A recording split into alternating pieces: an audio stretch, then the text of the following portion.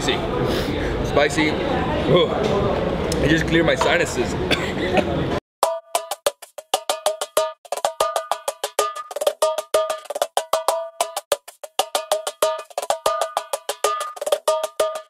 Good afternoon everyone, this is David Hoffman from Davidsbeenhere in beautiful Bangalore, Karnataka, India. I'm here with my friend Anashwara, and today we're going to explore some of the must-see sites like the Bangalore Fort behind us. We're going to go see a palace, and then we're going to go have lunch at an amazing restaurant. We're going to have some non-veg dishes. Tell me a little bit about that restaurant. Okay, so this place is called Shivaji Military Hotel, and it's been here for quite a long time, and it's extremely famous in Bangalore for all the non-veg dishes it has to offer, like the biryani and like the starters and all of that. Chicken, mutton, you name it, they have everything. Mutton? Yeah, oh, it's great. I love mutton. Okay, fantastic. Let's go start exploring Bangalore. Okay, so this fort dates back to 1537 when it was built by Kempe Gowda, and when it was built it was a mud fort, and now it's made out of granite walls. It's only one part of the fort still remains today, which is the part we're going to right now. As we walk into the fort, you can see these huge 2 wooden doors. They're massive. This is basically around a foot, foot and a half in width. They're super tall, easily like 30 feet in height. And at the top there's spikes, so you can't get through here. Wow, this is really impressive. Haven't seen doors like this in my life. In front of us we have a small house, and this looks like a small temple. As you can see right at the bottom of the steps, we have like a little, I think this is like a small, what is that? Statue of Nandi. A statue of Nandi? Who's Nandi? It's the bull. The bull? Yeah, okay. It's an ancient character that's, you know, from mythology, I guess. I'm not too good with this. Okay. Yeah, it's there outside most of the temples. Okay, so obviously it's a temple. Yeah. Beautiful. So right at the entrance we have this like small doorway, and as you can see right here we have like some carvings. This looks like an owl carved out, and then as you can see it's beautiful. Look at all this different designs here. I think this is actually an elephant, right?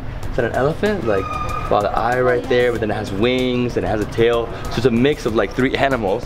Pretty cool. As you walk through the fortress, you can see these massive walls and these pieces of stone. I mean, look at this. There's easily like just 1 block right here. Just giant, humongous. And I mean, that's it, right? I mean, it's very small in terms of what you can see. You can just go in, see the walls. Yeah, and you can just walk around the garden, and you know, it's quite peaceful for where it is located in the city. Yeah, you can barely hear anybody outside. But that's the cool part, right? Yeah. And don't you think the temperature is like 5 degrees cooler in here? Yeah, in the shade. Yeah, in the shade, obviously. And one thing that's really cool about this is it's a free entrance. Yeah. So that's something very different. I mean, most places around the world, when you go to a fortress or a castle, it always costs money, but here it's free. It's free, yeah. And yeah, I mean, that's it. Let's go see the palace. Yeah, let's go. As soon as we exited the fort, as you can see, there's a lot of people. There's a guy selling cotton candy. Right here we have some guys selling sugarcane water. I love this. This is the best. This really is the best. You want some? Yeah, let's get some.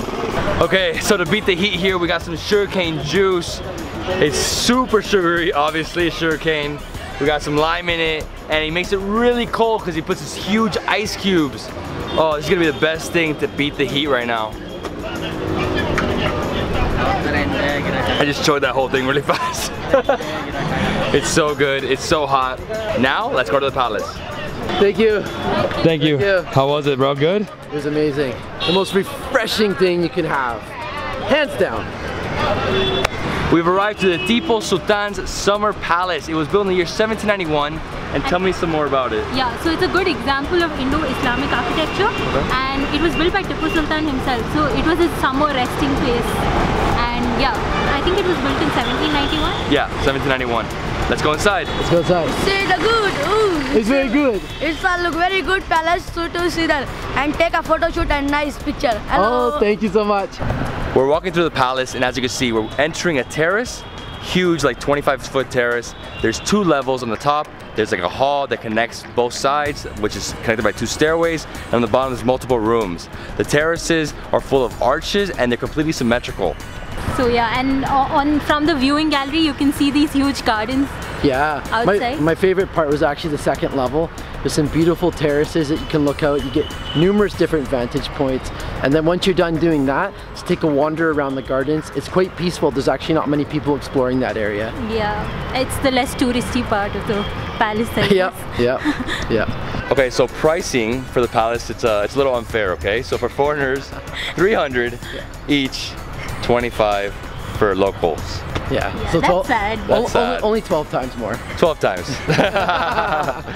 and if you're looking for like photos, definitely try to get the arches. It's really nice having like multiple arches in one like path or one like straight view. Yeah. And then besides that, lots of light outside, almost no light inside. So definitely bring a lens that you can capture in low light. And yeah, I think we're good. I think we're gonna go to lunch now. Yeah. Or do we go explore another track? I've worked up an appetite. Did you? Yeah. I'm still full. I ate too much. Oh my gosh. Maybe another chai? I'm a bottomless pit. Is there chai around here? Chai? Yeah, probably. Okay, after a 20-minute Uber ride through the back streets of Bangalore, we're finally here at the restaurant. And luckily for us, there's no queue because usually this restaurant is extremely packed. So what are we gonna eat? Yeah, I guess we'll have some biryani and some nice chicken starters as well. Let's go explore and see what they have today. Okay, so the way it works here is that you get inside and the queue is not really a queue. It's like you stand around tables and you wait for people to like get up, right? And then run to your seat. And then run into the seat. So you have to be very strategic where you stand. You have to be very strategic where you stand, and as you can see, everybody has banana leaves. And the way it works here in southern India is you have banana leaf, and then you pour the rice and you pour the curries on top, right? Awesome, I can't wait to use my hands, gotta wash them good. Yeah. With your 4 bottles of sanitizer.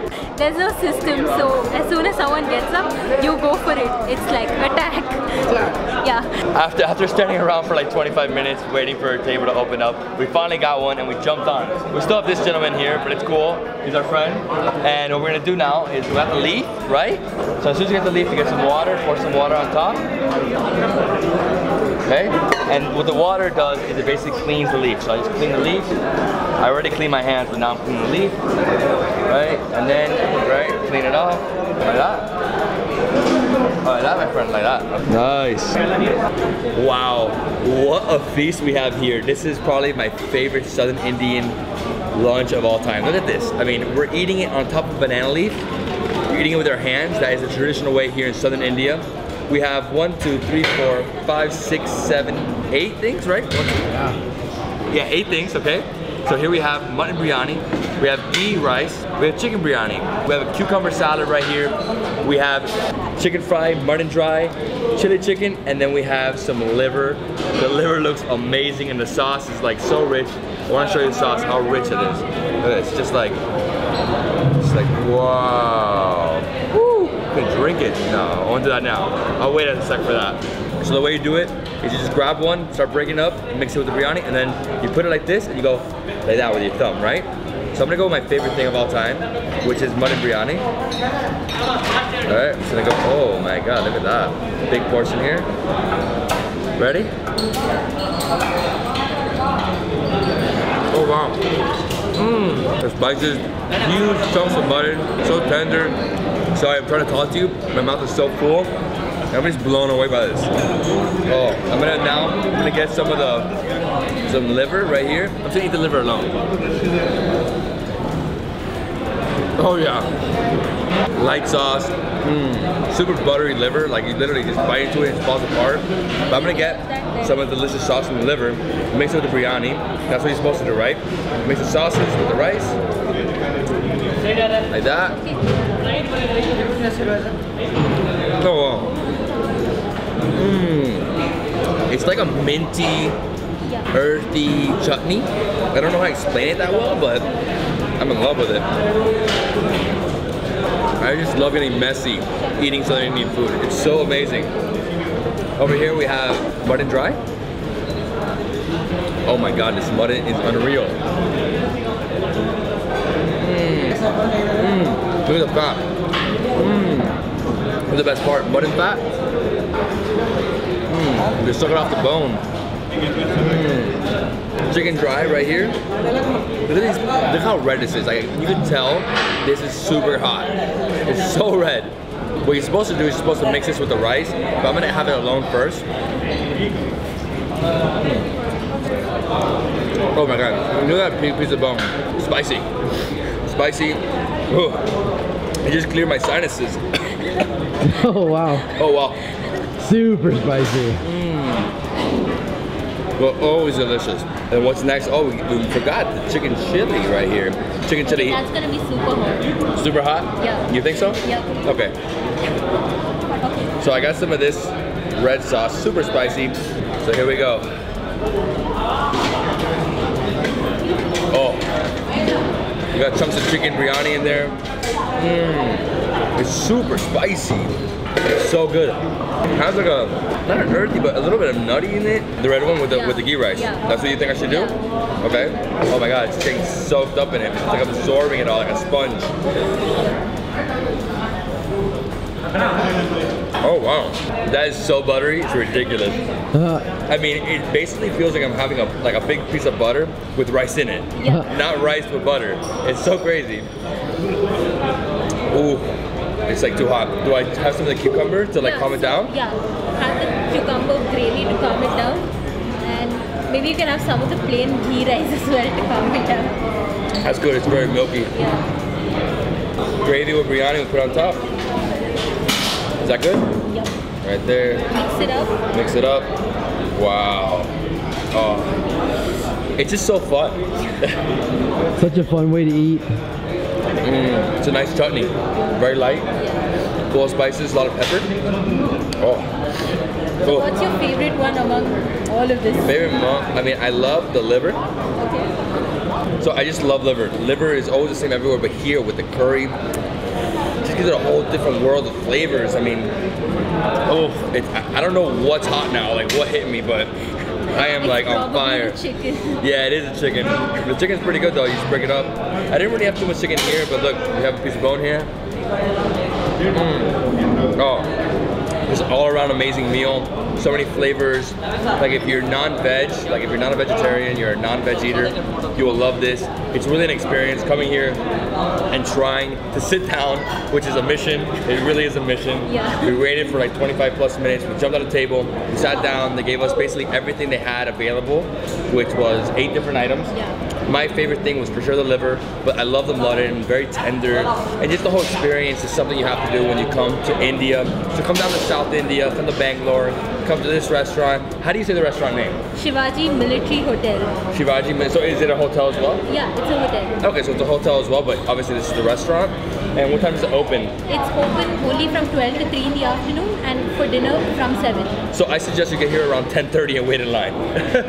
Yeah. Right? That's how it is in Bangalore. I mean, everything is like a waiting game because the hot spots, like where locals go, everybody goes. Obviously, how many people are here? Like, I don't know, 5-6 million people in the city. It's crazy. But yeah, guys, if you love this video, give me a thumbs up, leave me a comment below, subscribe to my channel, Sam's channel, and follow her on Instagram. And we'll see you on the next travel adventure in incredible India. Now let me get some more of this food.